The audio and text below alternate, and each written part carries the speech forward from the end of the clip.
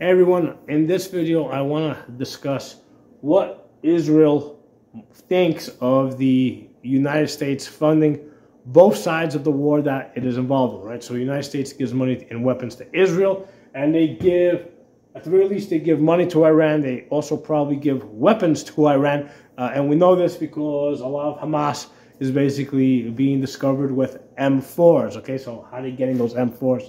Somehow or other, the United States is funding Hamas, and most likely the path is through Iran. Okay, they're using Iran as a proxy to fund Hamas, Hezbollah, and the Houthis.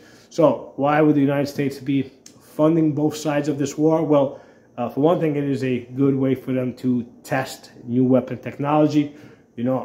How well are the Israelis able to shoot down these incoming missiles? With the technology with the United States and the weapons that the United States has provided Israel. So that would be one good reason. Another good reason is the United States wants to stay relevant in the Middle East. Okay, if Israel and Iran made peace, right, there would be no point, no purpose for the United States to be in the Middle East. So as long as there's a war going on, right, as long as there's hostilities, there's a reason and there's a purpose for the United States to be in the Middle East. Okay, so the United States is always going to want to have, is always going to be instigating and prompting, war in the Middle East. Okay, so Iran is basically a proxy for the United States. Israel is a proxy for the United States, and they want to keep them fighting. Okay, so in this video I want to talk about what does Israel think of this, because Israel is sophisticated enough, right, to be aware that they are being used. Okay, maybe Iran not, right? Maybe Iran is not aware that they're being used like this, but Israel absolutely is aware that they are being used like this. And again, they've seen Hamas with M4s, right? So as far as I've seen, right, Israel is being pretty good about knowing its place and playing its role. Okay, so Israel is like, okay, United States supports us, funds us, gives us money. Okay, what do they want us to do this year? Okay, to them it's just like, okay, this is our dues, right? This is part of the rent that we have to pay to the United States. They want us to go to war, we'll go to war. Okay, so now I don't think that the United States expected Israel to react to the level that they did. They expected Israel to just probably throw in, just do a couple of airstrikes, shoot down incoming rockets, for a couple of weeks, and that's it. I think Israel decided to, within the rules of this game, let's one-up them with a ground assault in Gaza. I do not think that the U.S. military had anticipated that. I think they seemed genuinely surprised with that.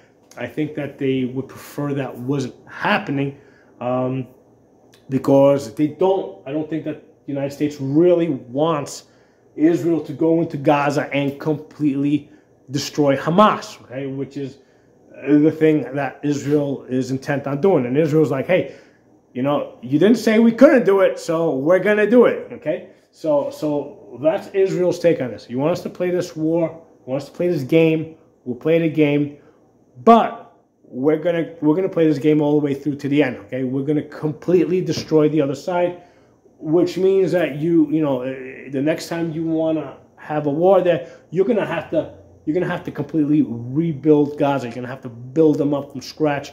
So that's Israel's take.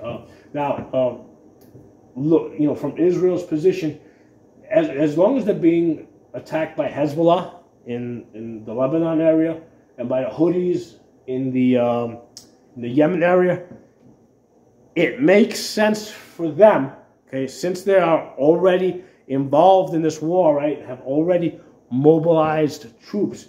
It makes sense for them that as soon as they finish off Hamas, go do the same to Hezbollah, go do the same to the Houthis, and what that will do is, instead of delaying the next war for, let's say, 5 years, right, it would delay it by 15 years or 20 years, right, because it would take it would take the United States that much longer through Iran to rebuild Hamas, Hezbollah, and the Houthis. So again, this is Israel playing within the rules, right?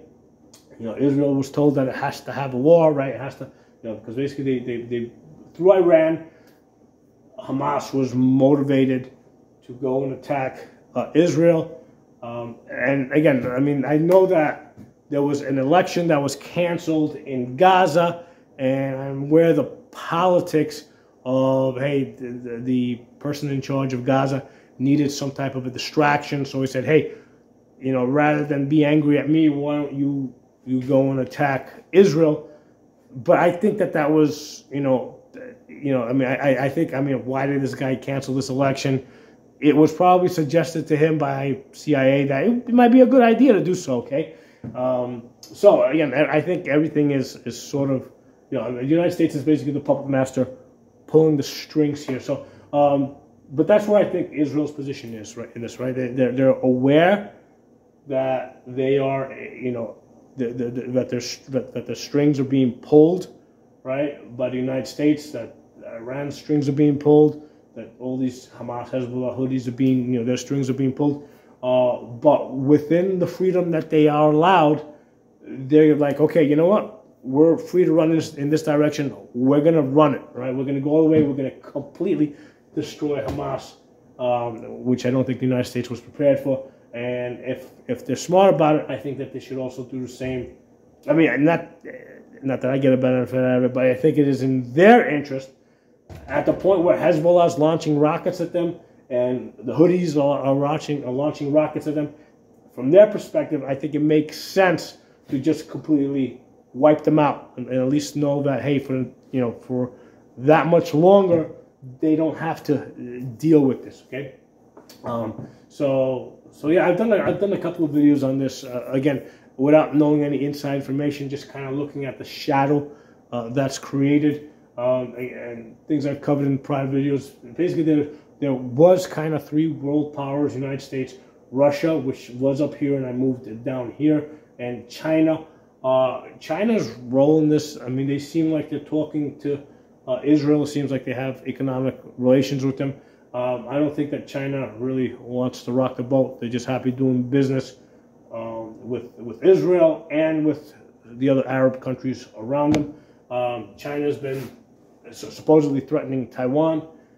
Again, I think that China is there, and I cover this in private. China is there to keep the Asian countries in line. Okay, China threatening Taiwan means that Taiwan, Japan, South Korea all have to look to the United States for protection. Okay, so China is the boogeyman over there. Okay, and the proof in this is that, hey, we're trading with China, right?